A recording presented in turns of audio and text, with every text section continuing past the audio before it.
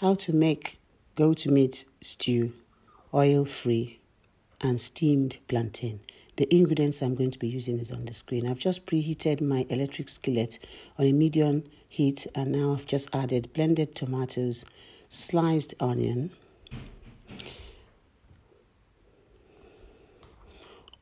and in goes Oga mild curry powder, Oga all-purpose seasoning, and Mama's Kitchen tomato puree. Now I'm adding my goat meat pre-cooked and seasoned. Stir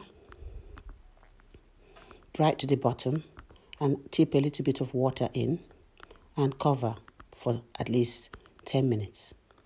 Now I've washed and top and tailing the plantain ready to steam.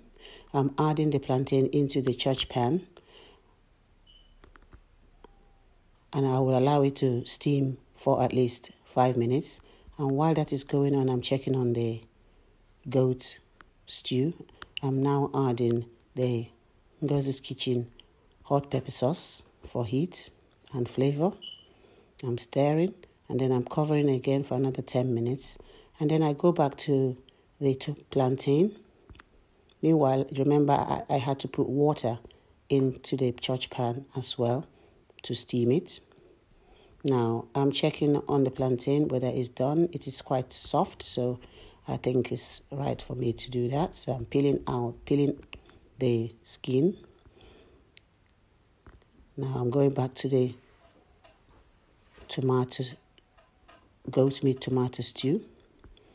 And now I'm going to be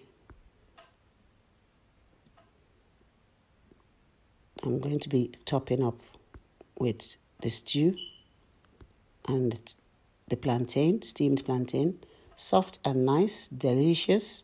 Wow, look at that. It's so good. So you go and rock your kitchen.